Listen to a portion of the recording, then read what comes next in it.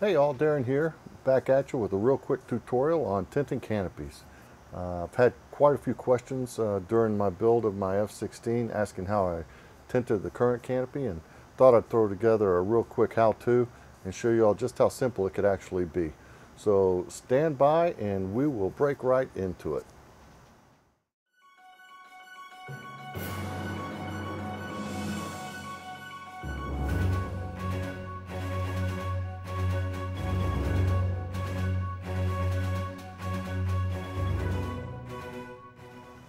So, like I said, during the build of my F16 back here, I'd had a couple questions online about how I tinted the canopy on that airplane, and to be perfectly honest, that kit came with two canopies, one clear and one tinted. The clear one I actually broke. I was in process of tinting that one, and I broke one of the nubs off, and we're going to use that in our demo today. And I lost the nub, so I can't use it. So I ended up using the pre-tinted canopy on that kit. But as you'll see, it's not that hard to go ahead and tint the canopy on your own, which is what I had originally intended on doing. So let me go ahead and get the overhead camera set up, and we will break into this tutorial. I don't want to make this a real long video, so we'll cut through the chase and get right to it. Be right back. Okay, a couple of things that we've got here to make this happen. One is our X19 paint, smoke, that is Tamiya X19. I have clear yellow, X24 by Tamiya. We're just going to use a little bit of each of those. I've got my X20A thinner. We'll use a drop of that just to kind of even things out a little bit. Got my canopy. This canopy came off of one of my Tamiya F16 kits. It has a broken tongue on the back here, so I won't be using it anymore. I've previously dipped this in Future in preparation. I always do that first because if I mess up, I can always take it and dip it into my little pill bottle here of Windex, and it'll strip everything off real quick. And so that's the one we'll be tinting. I have a little thimble here. This is our bottle cap. This has got my Tamiya X20 thinner in it, so we'll use that. And then of course my my trusty tweezers. That's what I'll use here to hold it as we spray. So the first thing I'm going to do is give our X19 just a little shake. I'm going to pour myself a fresh thing of thinner, only because I think I got some junk in that last one. I don't want to use it, so we just need a little bit. So we'll liven this up a little bit. We'll take our dropper. I'm going to mix this straight into the old airbrush. I'm using my Renegade Chrome. We'll get, I don't know, 5 drops or so of this. 1, 2, 3, 4, 5. It's really not going to take much more than that. This is really a pretty simple process. Come over here, get some of my X20. 1, 2, 3. Don't really need to do a 50-50. We'll mix that up pretty good here. Just give it a little quick stir, and quick shot onto the paper towel.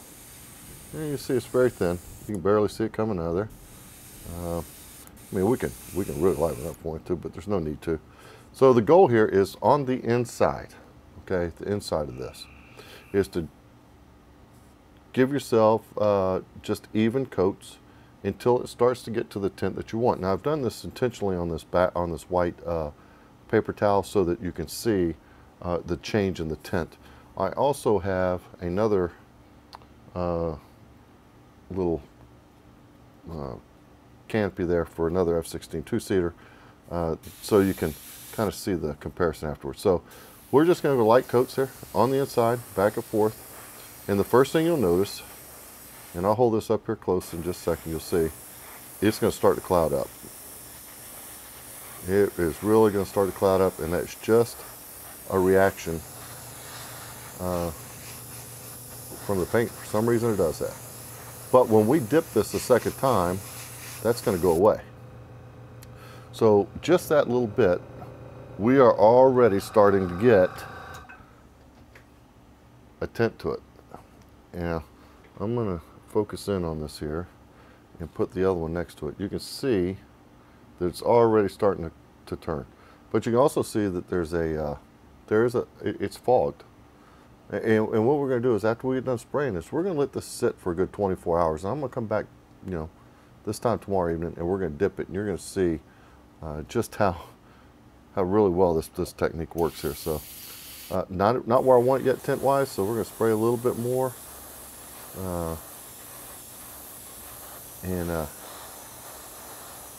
Just keep going until we get that nice little smoke tint. Now, I may throw some of the clear yellow in there too, just to show you all how the gold comes out. But most of the F16s I've seen are just a smoke tint, and if you look at the reference books, they're all different. I've seen some that are gold, some that are kind of gold smoke.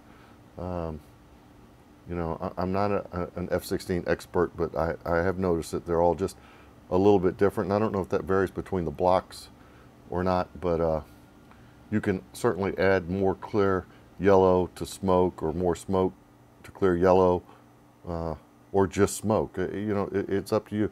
A little artistic license is fully okay here. So I'm gonna a little bit more here of the smoke. All right, and this is about as far as I would take it with the smoke, personally. And just so happens I'm just out now, so that's perfect. So let me get this focused up here again real close for you. You can see that, and this is compared to the clear that we started before. So it's just subtle, okay? Also note that if I take, let's find something good I can read here, this X-Acto knife and put it underneath there with the words X-Acto, you can still see at this point through there. Now what we're going to do, it does look grainy, it looks smoked, fogged up, but I'm going to end up dipping this tomorrow again in future. And that future is going to self-level in there on top of all of the little grains of the smoked paint. And I think you're going to be quite impressed with what you see. So until tomorrow, nope, let me do a little bit of yellow now. Let's do the same thing, but with a little bit of yellow. Let's liven that up. Give it a good shake here, liven it up. And I'm going to do the same thing. I'm going to give myself about, let's see, 5 drops of it, and we won't use that much. 1, 2, 3, 4, 5. And I'm going to go back in here and get myself some more of this. Put 3. 1, 2, 3 drops of the thinner. Get it stirred up. I'm sorry, I'm off camera there for you guys, but all I'm doing is mix some paint. It's kind of boring. We'll close it up so we don't spill that. Okay. Now, over here where I did this, you'll see it's starting to turn yellow. Okay. Now we're going to do the same thing. Just nice, even, soft yellow shots in here of the clear yellow with the smoke. And that's going to kind of give it a little bit of a gold hue on mixed with that smoke. Perfect. Okay. So now let me get this here brought in again and focus for you. Camera's kind of acting weird. Okay. And I pull up that other one, and you can now see it's just got a little bit of a gold tinge to it. Okay, so what we're going to do is set this aside and break out my little sprues so the air can get underneath it. I'm going to take that, I'm going to sit it on top, and just sit it right there. And we're going to give that a good, I don't know, 24 hours or so to dry. And then we're going to come back in here tomorrow, and I'm going to hit it with a coat of the old Future and see what the results look like. So until tomorrow evening, you guys have a good evening, and I'll be back with y'all. Well, we'll see in like just a few seconds, but I'll be back with y'all tomorrow evening. Good night. Okay, welcome back. And so full disclosure, I didn't wait 24 hours. I invoked the help of my hair dryer and kind of sped things up a little bit. Hit the hair dryer to it, dried it up. Now, you know, the way you really want to do this is just let cure on its own, but I kind of wanted to get on past this, get this video finished. So for the sake of time, I went ahead and hit the hair dryer on it, and it's dried it up fairly well here. So the next thing I'm going to want to do here is take my little jar, and so I have these two pieces of sprue you saw me with, and I set those here because after I get done dipping this, I want to be able to set that on there like so, and then I'm going to cover it so no junk gets on it. But I like to sit it here so that it doesn't stick to the paper towel, and also we can wick anything off there as we need to. So I'll take my my trusty we call it tweezers, and hold that. I'm going to take my Future, and I like to pour over it, okay? And the reason why I like to pour is because I don't get as many bubbles. And I just kind of pour it on, coat it, and then let it pour off. Now, I think the first thing you're going to notice is that this thing has gotten extremely clear. Now, I don't want to touch it, but I do want to get this X-Acto knife underneath there. I don't know if you can see it or not, but you can read that perfect through there now. It is real. It just fills it all in, levels it all off, and clears it. So we'll take that, get the excess off, like so. Let me get my paper towel here, and I'm going to just touch it on there and kind of get some of that excess off. Sorry if that blurs up. That's a blur fail or focus fail there, fellas. I'm going to go ahead and set this now onto my sprues, like so. Okay. Now what I can do is make a point out of my paper towel, and anywhere that it's touching here, I can just kind of, you know, lift it up a little bit with my tweezers. Let me, oops. That was a fail. Get that picked up again. Set it on there. Good thing this is a broken canopy. So we'll set that on there. And if it pools, we'll just touch it and let it wick into the paper towel.